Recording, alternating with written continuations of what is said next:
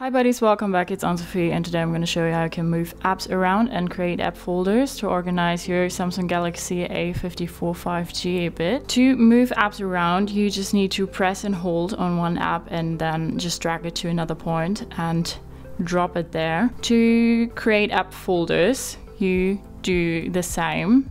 Press and hold and just drag it on another app, and here you have your app folder now. You can name it, you can just put hi there, and now you have your app folder here. You can move that around as well.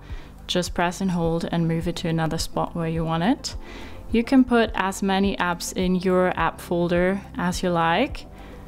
Just drag them in the folder. To get apps out of this folder, you just need to press and hold and then just drag them out of the folder and drop them on your home screen. If you have just one app left in the folder, the app disappears by itself.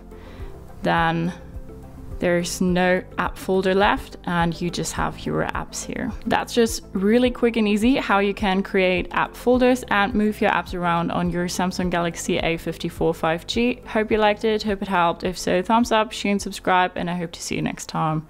Bye.